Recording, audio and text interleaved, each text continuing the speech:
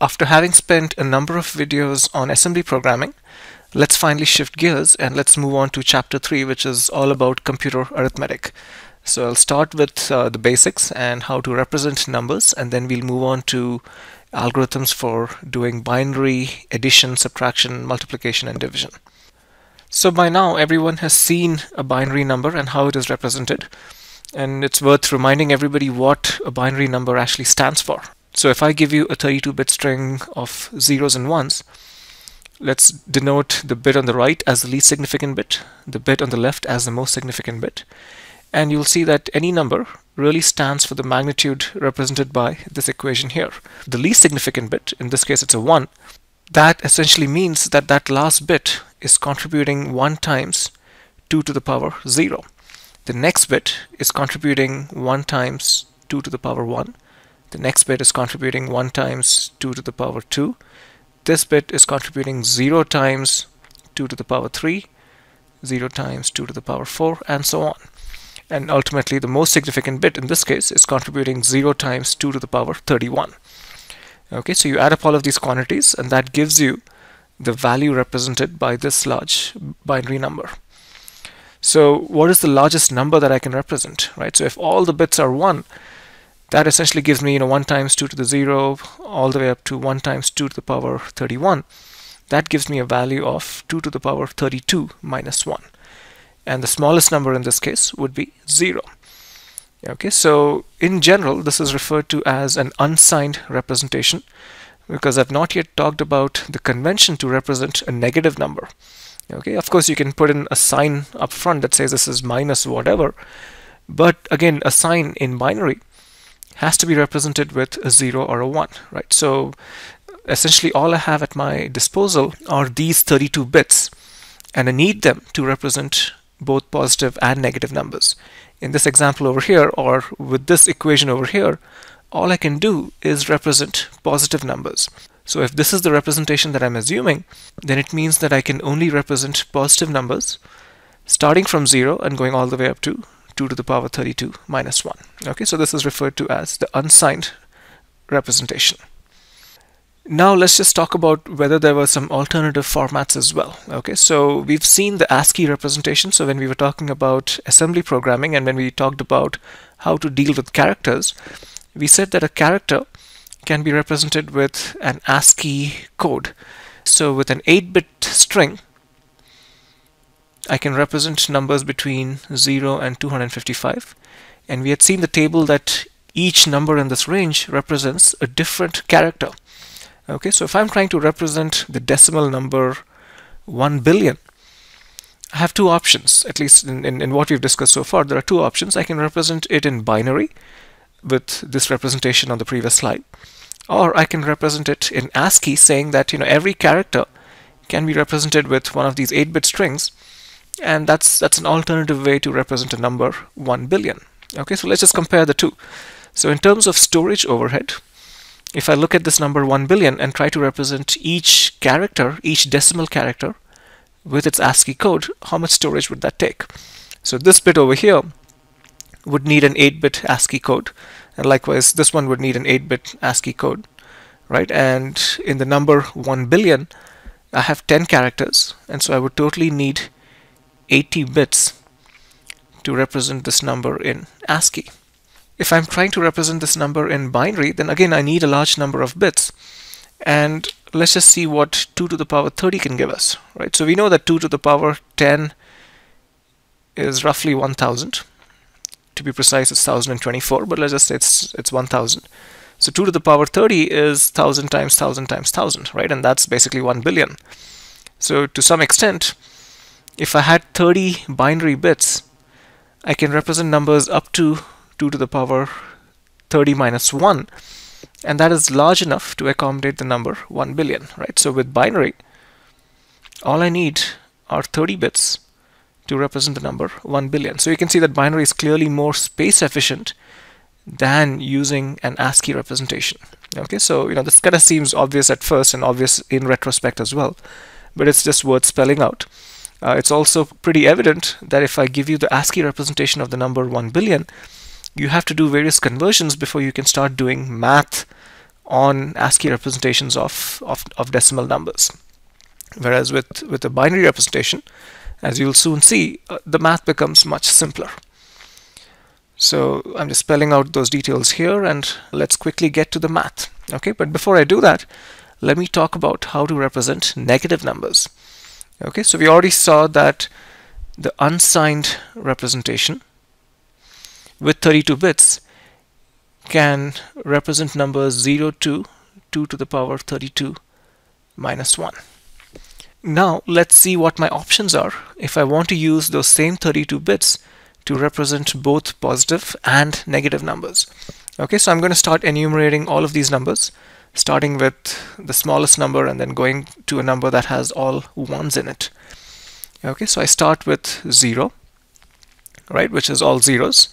I'm showing you the decimal representation of that number here and the binary representation of the number on the left. Okay, then I go on to 1, 2, 3, 4, and so on. And then I stop at 2 to the power 31 minus 1. Okay, not 32 minus 1. I stop at 2 to the power 31 minus 1. And that number is a string of ones, but preceded by a 0. Okay, and I'm going to say that, essentially this is half the range. Okay, so this quantity of numbers is roughly half the range that is available to me. So maybe that's enough in terms of representing positive numbers. From this point on, I should start representing negative numbers. Okay, so if I add a 1 to this number over here, I basically get a 1 in the most significant bit and then a bunch of zeros. Okay, and I'm going to use this as a simple convention to move from positive numbers to negative numbers, right? So if I look at the most significant bit, that tells me if the number is either positive or 0. And if the most significant bit is a 1, that tells me that this is a negative number. And so we know that half the numbers are going to be positive and half the numbers are going to be negative. Okay, so from here I then move on to the next number, which is a leading 1, a bunch of zeros, and a trailing 1, and so on. And as I keep enumerating these numbers by adding 1 to them, I ultimately get the biggest number, which is all ones. Okay, now I have two options, right? So essentially these are negative numbers, and I'm going to write the corresponding negative decimal numbers, and I'm going to write them in either increasing or decreasing format. Okay, so I have two options. I can do it this way, where this bottom number is represented as -1, the next one is -2, and I keep going up or down depending on your point of view, and ultimately this number then becomes -2 to the power 31. Alternatively, I could have said that this one is -1, this one is -2. I could have gone this way and said that this one is -2 to the power 31. Right? So which of these options should I prefer? Okay, I'm obviously going to prefer the option that makes my math much easier. Okay, so let's look at an example of that. So on this next slide, again in this box, I'm representing whatever you saw here on the slide. Now let's do some math. Okay, so let's take the sum of 1 minus 2. Okay, what is 1? 1 is a bunch of zeros followed by a 1. And what is -2? Okay, let's take this representation that I chose over here. Okay, so -2 is essentially a string of ones, and finally a 0. Okay, so let's add these two up. So 1 plus 0 is a 1, 1 plus 0 is a 1, 1, and this repeats, and what I end up getting is a string of all ones. Okay, and what is a string of all ones? It's nothing but -1. And that's indeed correct. When I add 1 and -2, I should get a result that is -1. Okay, if I had chosen the alternative representation that I showed you over here, and I had tried to do the same math, I would have not got the same result. Okay, so clearly, putting -1 down here and going up to the largest negative number upwards is the right convention, is the right way to represent these numbers. Okay, and let's just do one more math to confirm that this is indeed true. So let's take the sum of 2 and -1. Okay, so 2 is 0, 0, 0, a whole bunch of zeros, and then a 1, 0. All right, and a -1 is a string of ones. Okay, so let's add these two up. 1 plus 0 is a 1. 1 plus 1 is a 0 here. with a carry of a 1. So then 1 plus 0 plus 1 is again a 0 here with a carry of 1, and this process keeps on repeating, right, until you get an extra carry and then a 0 over here, right? But this most significant bit here is essentially being ignored. Okay, we are doing 32-bit addition in this case, and so I'm just going to ignore whatever comes out as the 33rd bit. So the result is this value here, which ends up being plus 1. Okay, or plus 1 as shown here, right? So we know that adding 2 and minus 1 should give me the result plus 1, and that's exactly what I get. Okay, so this is not coincidence.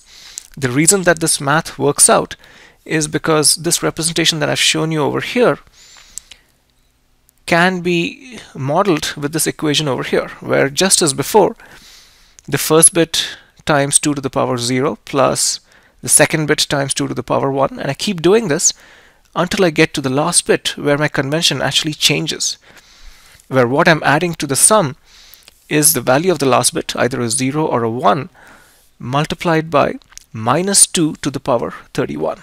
Just to confirm for yourself, you might want to plug in a few examples from this table up here into this equation and confirm that you do get the right result. Okay, and then similarly, when I'm doing this math over here, right, let me just go back to this example where I'm adding 2 and minus 1. You'll see at this point, I have a carry of 1. And what I'm trying to do is add this carry to this 1 over here. Okay, so this carry, came about by adding, there was the carry over here, so I was basically adding 1 plus 1 here, and that produced a 0 down here and produced, or a 0 down here, and then produced this carry. So this carry is coming from an addition down over here. Okay, what it really means is that I had so much to add for the 2 power 30 that I had to move 1 across to the left. Okay, so I'm essentially producing a carry that has a value 2 to the power 31. And this 1 over here is representing minus 2 to the power 31. Okay, so when I add this guy to this guy over here, I'm basically doing this math. And that should give me a 0, right? And that's how I produce a 0 here and do not produce a carry. Okay, so indeed, adding those two numbers, adding 2 and minus 1, gives me the result of plus 1. There is really no carry. There is no 1 in this 33rd bit over here. So you really get the sum, all zeros followed by a 1. Okay, so because this equation over here models this binary representation, my math works out, and the sum of two numbers with this representation gives me the correct value in both binary and decimal.